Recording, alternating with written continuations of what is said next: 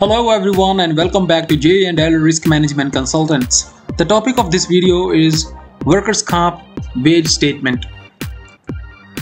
This article is written by James J. Moore, the president of J&L Risk Management Consultants, and through this article he has explained it pretty well. Through term of the day articles he wrote during 2010 and 12, he covered this topic, so let's talk about it. A wage statement is necessary yet tedious part of paying a WC claim properly. The injured employee's compensation rate is based on this integral part of processing a WC claim. It is usually filed by the employer. Each state has its own special form. They range from very complicated to complete to very easy.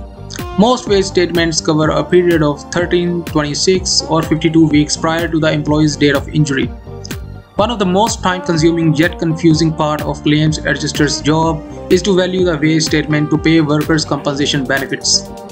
North Carolina always seems to calculate a different wage than what the adjuster has deciphered as the workers' compensation TTD rate. The adjuster has to often use the rate from the first report of injury to initially pay the injured worker if they are still out of work. New Hampshire always seemed to have an easier one to use. Thankfully, there are now many software packages that will calculate the proper WC rate using the filed wage history by the employer.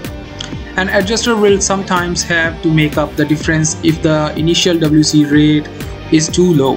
Almost all states now require a filed wage statement in place within a certain time period.